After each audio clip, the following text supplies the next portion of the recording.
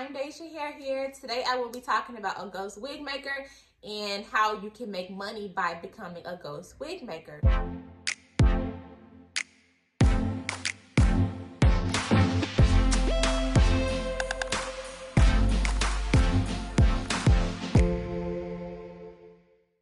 First, we have to figure out what is a ghost wig maker, okay? A ghost wig makers are wig makers that create wigs behind the scenes. They make wigs for other companies without taking any type of credit. Being a ghost wig maker is like a private label company. For example, let's just say you have your own hair foam, right? You buy the foam from the vendor, they ship it to you, and you put on your own labels. Now you sell it as yours. It's the same as a ghost wig maker. Another company will create the wig for you. You will receive the wig and you will customize the outside of the wig. It is discreet and it is confidential. For example, let's think of a very popular wig company, right? You are creating the wig for that brand, but their audience does not know that. Their audience think that that wig company is making the wigs themselves. But really, you're making the wigs and you're not taking any credit from it. That wig company is paying you to create their wigs without you putting your logo in there, without putting anything on the inside of the wig or letting people know that you're making that wig. Now, typically, wig makers are just doing the construction only. They're only making the wigs. Now, you can certainly customize the wig if you like, because every wig maker can make their own terms. It's whether you're going to construct the wigs or are you just going to construct the wigs and customize the wigs? But that's up to you.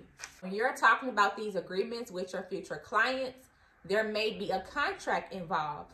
Or if you're not doing a contract, you might just have a verbal agreement. It's up to you whether you want to go by the book or you want to go by your word. Do you want them to sign a contract with their signature on it and all your terms and conditions, or a verbal agreement where you both are just going to trust each other and talk about it?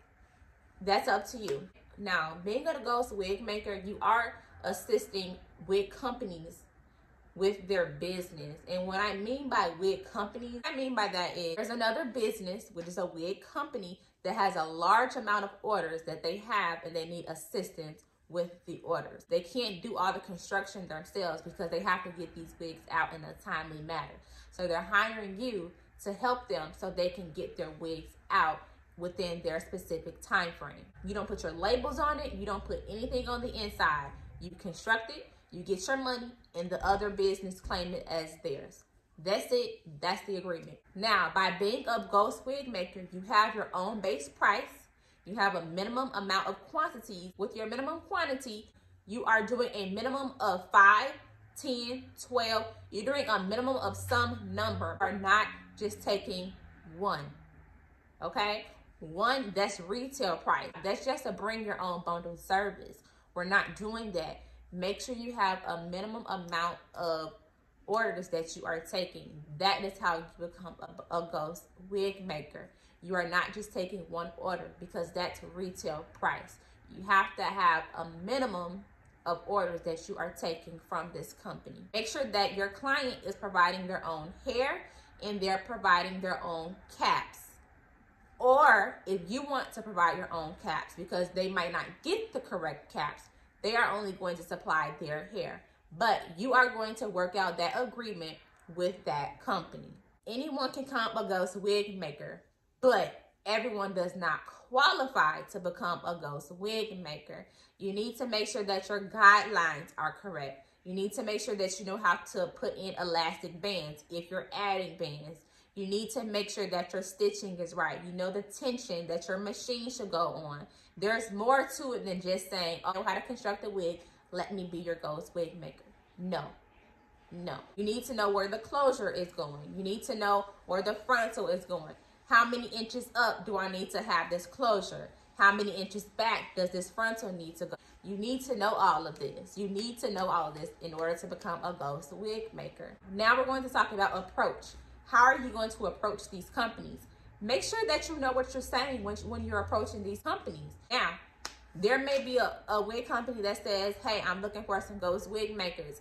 Make sure you're not in the comments just saying me. You don't want to join the me team. They will skip over you if you're just a me. Make sure you say more than just me. Make sure you are saying more than just me. You better make sure you have a pitch, okay? You want to make sure you're saying your name. What is your name? Hey, my name is Deja. The name of my business is this.